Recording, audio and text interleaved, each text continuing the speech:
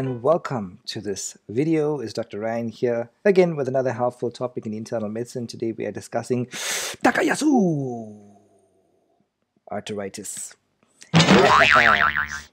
Okay, so we're going to start off with a clinical case as always, and we're going to look at where Takayasu fits into the grand scheme of things in terms of the vasculitic syndromes. And we're going to talk about Takayasu in terms of diagnosis and pathophysiology, clinical features, different types, investigations, treatment, and of course we're going to close with some encouragement from scripture. So fasten your seatbelts, folks. Here we go. Here's our clinical question. All of the following vasculitic syndromes are thought to be due to immune complex deposition with one exception. What is that exception? Is it A, cryoglobulonemic vasculitis, B, granulomatosis with polyangiitis, previously termed Wiener's granulomatosis? Is it C, Henoch-Schönlein purpura, D, polyarteritis nodosa associated with hepatitis B, or is it E, serum sickness? I wonder. Okay, guys. So when it comes to systemic vasculitis, we partition them based on the size of the vessel. So we have three branch points: large vessel, medium vessel, and small vessel. Alrighty. So under large vessel, there's three different types. There's giant cell arteritis, Takayasu, and then secondary causes. Okay. Under medium vessel, there's polyarteritis nodosa, often associated with hepatitis B, but can be standalone as well. Kawasaki disease and secondary causes. Kawasaki mainly affects our pediatric population. Small vessel is broadly partitioned into whether it's anchor positive and anchor negative. Of the anchor positive variety, we have granulomatosis with polyangiitis, previously termed Wiener's granulomatosis, eosinophilic GPA, previously termed Churg-Strauss, and there's microscopic polyangiitis, and then the secondary causes. But anchor negative small vessel vasculitic syndromes, here we think about Henoch-Schönlein purpura, cryoglobulonemic vasculitis, Behçet's disease, antiglobular base membrane disease, urticarial vasculitis, and secondary causes.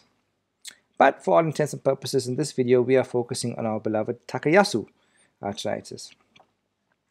What is Takayasu arteritis really? It is a chronic inflammatory granulomatous panarteritis. By pan, we mean it involves all three layers: the tunica intima, tunica media, tunica adventitia. And nobody really knows what causes Takayasu, but what we do know is that it has a predilection for the elastic arteries, commonly the aorta and its major branches, the carotids, the ulnar arteries, the brachial artery, radial and axillary artery, and may on occasion involve the pulmonary artery, but really the abdominal aorta. And when it involves the renal artery, obviously, the sequelae is obstruction. Okay, it's more common in females. In fact, the female to male ratio is 8:1, right? What are the main pathological changes we encounter in Takayasu arteritis? Well, we said it's a panarteritis. It involves all three layers of the blood vessel wall. We have intimal hyperplasia, thickening of the media and adventitia, and later on we have fibrosis, all right? So this is just a histopathological specimen showing us involvement of the ascending aorta. So let's just get my pointer in there. The ascending aorta, we can see here, all these are the elastic arteries, right? This is the descending thoracic aorta. We can see the intimal hyperplasia and fibrosis here affecting the aortic arch, the left subclavian, the abdominal aorta, all right? Okay. So what are the clinical features in Takayasu arteritis?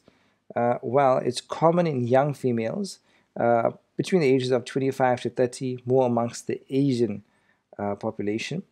In the acute stage, the patient may complain of fever, malaise, weight loss, arthralgia, myalgia, very non-specific symptoms. But a clue is that they have inflammatory markers which are high. So a high erythrocyte sedimentation rate, as well as a high C-reactive protein. But in the chronic stage, that's when they complain of things like dizziness and headache and syncope. They may have upper limb claudication, okay? There may be aortic regurgitation, renal artery stenosis, and angina. And when you are palpating the pulses, you note asymmetrical pulses, right? Because this is called pulseless disease, right? Hypertension can occur on a renovascular basis between 32 and 93%. Right? I beg your pardon, that probably is 32 and 39%. What are the types of Takayasu arteritis? Well, there's 4 different types. Type 1 involves the aortic arch and its major branches. Type 2 involves the descending aorta and the abdominal aorta. Type 3 involves both types 1 and 2 and may be complicated by aortic regurgitation. Type 4 involves the pulmonary arteries. Right, how do we go about diagnosing Takayasu arteritis? Well, it's diagnosed by the presence of 3 or more of the following criteria. So 1 is a youngster, age of onset less than or equal to 40 years. Then they have claudication in the extremities, diminished pulsation of 1 or more brachial arteries, a blood pressure discrepancy between the left and right arms by more than 10 mils mercury systolic, a bruit over 1 or both subclavian arteries or the abdominal aorta. And then if you got evidence of arteriographic narrowing or occlusion of the entire aorta, its primary branches or large arteries in the upper or lower extremities that cannot be attributed to atherosclerosis, fibromuscular dysplasia, or any other cause. How do we investigate? Well, on your full blood count, you can find a high erythrocyte sedimentation rate, because this, of course, is a granulomatous kind of inflammatory condition. And of course, you may have a normocytic pneumochronic anemia on the basis of anemia of chronic disease. The CRP is going to be high. Chest X-ray may show cardiomegaly and aortic widening. Serum immunoglobulin is high.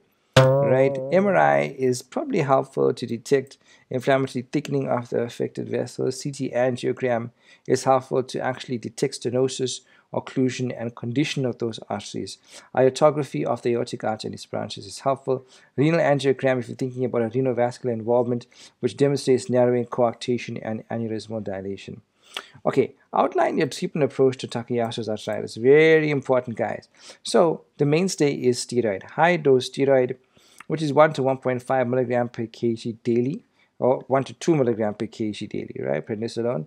If the disease is refractory to steroids, or if you find it difficult to taper the steroids, you can add in methotrexate per os up to 25 microgram weekly, co-administered with folate. Okay. Cyclophosphamide as well can be used in resistant cases. If the disease is refractory, you also may want to consider mycophenolate mofetil as thiopurine methotrexate with the prednisone, which is more effective than just giving prednisolone alone. All right. Anti-tumor necrosis factor agents can be used like infliximab and etanercept, may be given in cases of relapse. Of course, reconstructive vascular surgery in selected cases, angioplasty, stenting, or bypass surgery may be done if there's indeed vascular complications. And of course, you want to address and treat the hypertension. Outline the complications and prognosis in Takayasu arteritis. Well, there's a whole truckload of them, guys. This is a vasculitis, right? So in effect, the sequelae is that you may have ischemia and obstruction, or it may rupture and you have hemorrhage, right? So ischemia is known, heart failure, stroke in the way of intracranial hemorrhage, seizures, all right, organ failure, retinopathy, renovascular hypertension. The prognosis with appropriate treatment, the 5-year survival is some 83%. Okay, guys, coming back to our clinical question that we posed, we said all of the following vasculitic syndromes are thought to be due to immune complex deposition with one exception. What is that exception? Drum roll, please. Ding. GPA, granulomatosis with polyangiitis, right? So now, although the molecular pathology of most vasculitic syndromes is poorly understood, the deposition of immune complexes is commonly thought to play a role in vasculitis associated with Henoch-Schönlein purpura, cryovasculitis, that associated with Hep C, serum sickness, and cutaneous vasculitis syndromes, as well as polyarteritis nodosa associated with hepatitis B. Granulomatosis with polyangiitis, eosinophilic GPA, and microscopic polyangiitis are thought to be due to production of your anti-neutrophilic antibodies, so-called ANCA. Right, but pathogenic T lymphocyte responses have also been implicated in GPA, giant cell arteritis, Takayasu, and eosinophilic GPA. My friends, I hope you just allow me to encourage you from the Bible. We're talking about the power of our words. Now, our words are by no means innocuous. Your words have significant power. The book of Proverbs, chapter 16, verse 24 tells us, gracious words are like a honeycomb, bringing sweetness to the soul and health to the body. Proverbs 18 verse 21 says, death and life are in the power of the tongue, and those who love it would eat the fruit thereof. You know, there's an old saying, sticks and stones can break my bones, but words can never hurt me. Well, let me tell you, your words do have power. So pronounce positivity, pronounce blessing over your life in the name of Jesus. Have yourself a wonderful day. I'll see you soon with another video on my channel, Internal Medicine, Algorithms and Mnemonics. Take care.